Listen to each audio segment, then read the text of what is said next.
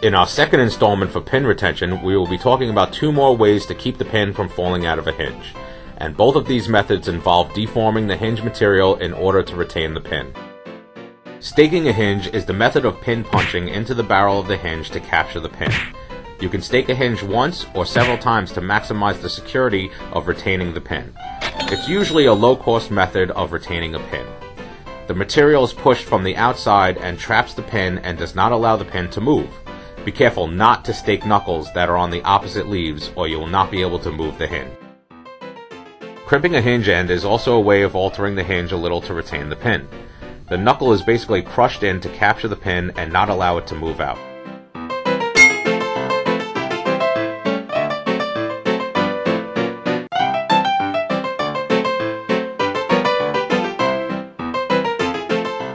I bet you never imagined there was this many ways of retaining a hinge pin. Well, we're not done yet. See you in part 3.